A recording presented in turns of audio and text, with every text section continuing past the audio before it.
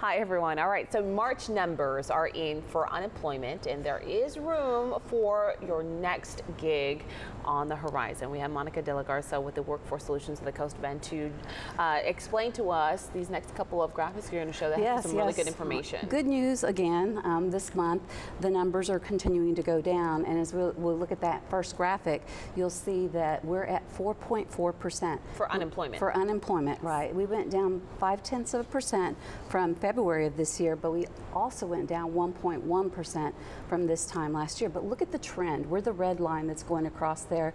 So you see back in 2016 where we were peaked pretty high, and then we just started to come down, and that's all based on historical data. What does that mean for our area? That means that when we get into the 4th percentile of unemployment, is that everybody that can work, willing to work, and wants to work is working right now. Okay. So it's a great market for anyone that's looking for a job right now. Then we go to the next graphic, and this is the actual breakdown by county. The green means decreases across the board, and it compares month to month, also year over year. And there's only one county that had a slight increase, and that was in Brooks County. But as you go down, Texas went down, the United States went down, and all the other 10 counties went down as well.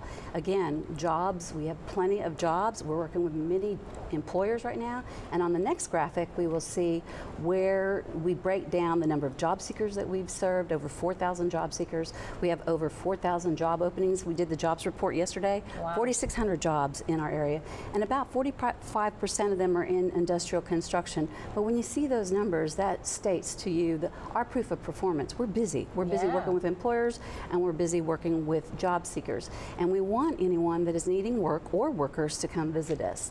On the next graphic, this is something that we've been talking about, and we took the in-demand occupations in professional skills and trades. Those are the top 16 in-demand occupations in the Coastal Bend region, and that's something worthy of at least like our youth to see and to understand. Who's graduating wants to know what kind of a job to get after. And right now, the million-dollar question is, where can my son or daughter get a job this year? That's right. That's the one of the next graphics. It's the You Earn Summer Youth Job Fair, and it will be at La Palmera Mall next May 22nd. Okay. And so it's from 4 to 8. So parents, if you're looking for a job for your young ones this summer, come see us at La Palmera Mall. Definitely. All right. Well, good to know that we have these resources here. We have these opportunities available. Take advantage of them.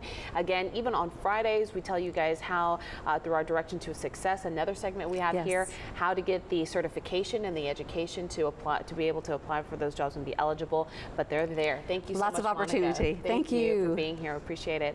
Also, look at the forecast today with meteorologist Alan